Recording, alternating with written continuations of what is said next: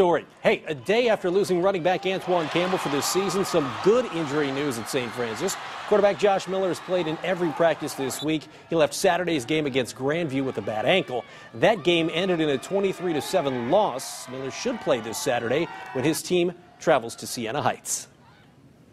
I think we had a bad practice week, and I think it showed on the game field that Saturday. We played kind of how we practiced, and I think this week we've picked it up quite a bit, and I think we're on the right track. I talked earlier in the season about the confidence of making it to the national championship, and truly the feeling is still there. Kick for Saturday's game set for 1 o'clock at Siena Heights.